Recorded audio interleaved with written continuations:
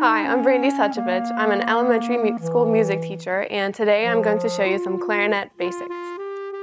For this segment, you will need a clarinet, a little glass of water, and a reed. First, you always want to put your clarinet together. It has 5 different pieces, 1, 2, 3, 4, and 5. You twist the pieces together, lastly the mouthpiece. Next, you want to put on your reed.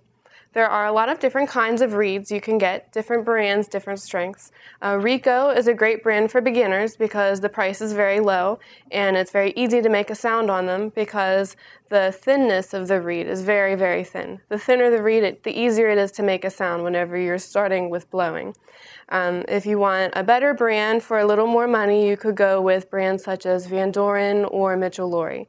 This reed here is a Van Doren, and you can always see on the back what the brand is. And as well as the brand, on the back there's usually a number or a strength, such as 1, 2, 3, or soft, medium hard, or hard. The lower the number or the lower the explanation, such as soft, then the easier it is to make a sound. The higher the number, then the harder it is to make a sound, but once your embouchure gets strong enough, it's a much richer sound. The reed needs to be wet before it can vibrate. You can wet it either by putting it in your mouth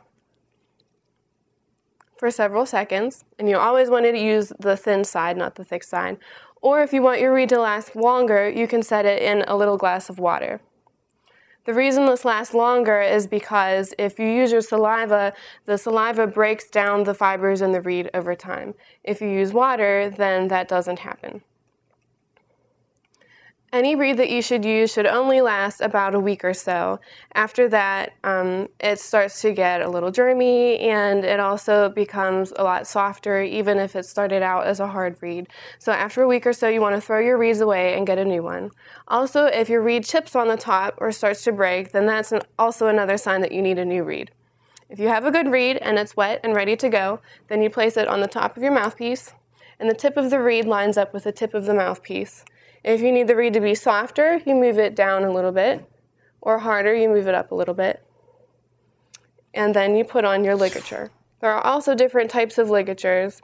They give you a little bit different sound, but they all generally do the same job. You tighten your ligature nice and tight to hold the reed in place, and then you're ready to play.